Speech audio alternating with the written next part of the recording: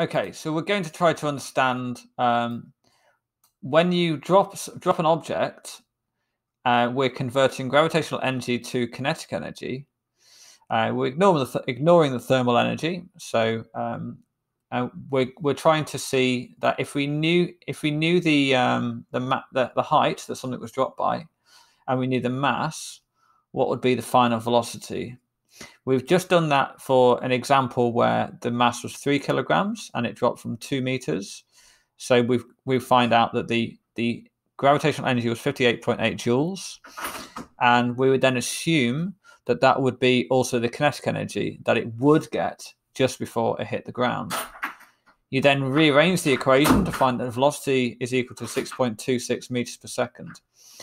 But then when we did it with a different mass, we found it was also 6.26 meters per second.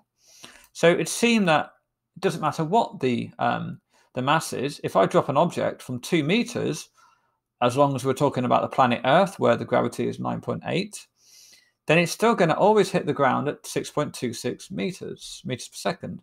So let's just try to work it out in terms of algebra.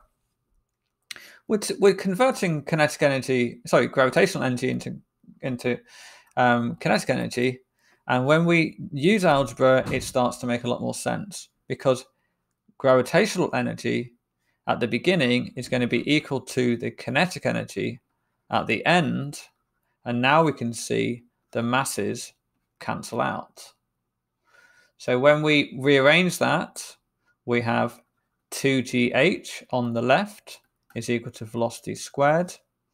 And if I flip them around, the velocity is going to be always equal to the square root of 2 times the gravitational field strength multiplied by the height.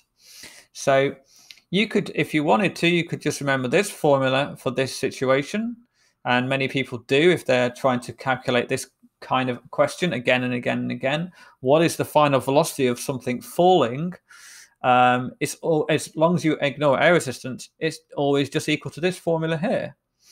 And then you just see what is the height it's being dropped from and what is the strength of gravity on the planet that we're dropping the object.